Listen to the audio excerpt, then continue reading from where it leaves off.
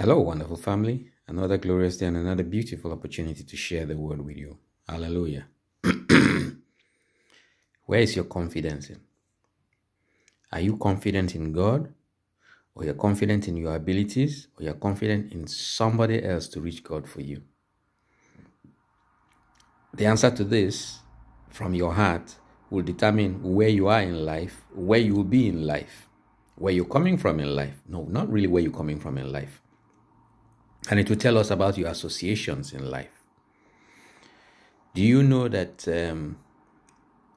Jesus actually said that we should have confidence in God constantly? That whatever we're doing, it should be predicated on the fact that God is faithful to his word, that he keeps his word. So we trust him because he keeps his word to fulfill that which concerns us from his word. Then that means that you got to know this word for yourself, what he says concerning you, concerning that particular thing that is happening around you. Many of us have confidence in somebody else's connections to God, somebody else's ability to reach God on our behalf. And it's commonplace in Christendom now. You'd have noticed over the past couple of weeks to months, I have been harping on this. I see this dangerous trend in Christianity where we tend to want to have a relationship with somebody who has a relationship with God instead of having a relationship with God. Many of us have gotten to the stage in our lives where we've had relationships, deep and personal relationships with God.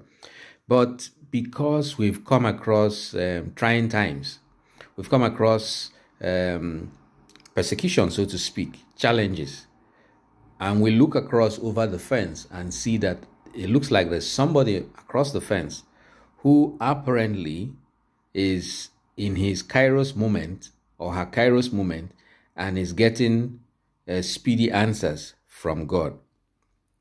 And we now jettison our own relationship with God. We forget the process. We forget that he who was faithful in the past is still faithful and that he will come true for us. Rather, we choose now to hitch our wagon with that other fella across the fence. And whether he or she is dealing with his relationship based on scripture fully, whether he is behaving as an adult in Christ as compared to yourself, you choose to take down your trousers or your pants, the Americans say pants, or your trousers, that's as a male, and go back to diapers. And unfortunately, you decide that you're going to emulate and copy this other chap or this other fella or this other lady across the fence because apparently he or she is getting results now. Results are not the end game. The end game is, are you doing what the Lord has said you should do based on your current revelation? You don't have to regress in your revelation. Revelation is supposed to be progressive. That is a mark of growth. If you've had an experience with the Lord, that he's opened your eyes to certain things in scripture, and you set aside the childish things you did in the past. You see, Paul said that when I was a man, I behaved like when I was a child, I behaved like a child. Now I'm a man, I set aside childish things. Now, if you happen to have gotten to the stage of adolescence or adulthood in Christ, and like I said, challenges come, you are not expected to go back and start behaving like a child because you see somebody else that's a child in Christ, somebody else as a child in Christ getting fantastic results, even though based on scripture, like I said, the person is erring. Not that he's erring or she's erring because they want to on purpose, but because of a lack of insight and a lack of revelation or understanding. You will be held responsible. Not that person who, out of ignorance, is erring, but the person is getting results. God is such a loving Father that for that person, Because he wants to demonstrate his love, he overlooks the times of ignorance. But you who has matured in Christ, if you choose to go back to the level of ignorance, sorry, my brother, sorry, my sister. It's just like in a natural family.